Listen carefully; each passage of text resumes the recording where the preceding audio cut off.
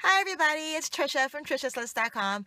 This morning you are in my car with me because I wanted to show you how the Allie & Joe car seat mirror works. So this is it right here. This is the Allie & Joe car seat mirror. As you see, it says Allie & Joe. This is the box that it looks like when it comes in. It comes in the Allie & Joe baby car seat box here. And it's very easy to assemble. You basically just take one of your headrests like so. And then you put the straps on top of it. You get a set of 2 straps that are on the Allie & Joe baby car seat already, and it usually works better with adjustable car seat headrests. I don't have adjustable car seat headrest. I only have just a regular one, so I'm only using 1 strap, and it still works. I will show you what it looks like in a picture later, but it was very easy to put on. You just strap it, tighten the headrest, and then as you can see, it's on here very well, and it's adjustable. You can move it like so, and then you can move it up.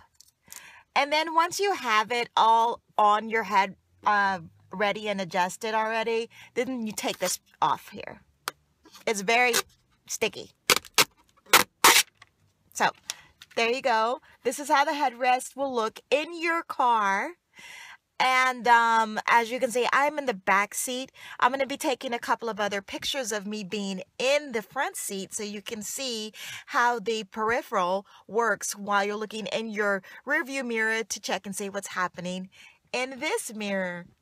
So, but as you can see right now, if I were a baby in the car seat, you'd be able to see me doing all kinds of funny things and seeing all of this. Anyways, I hope that this was a little bit informative.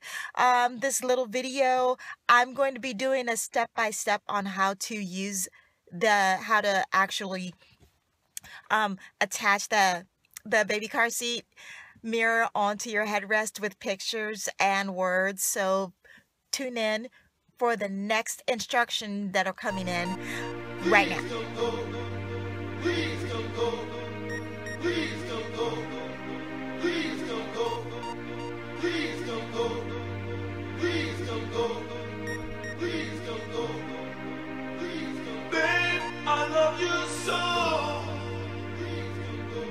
And I want you to know.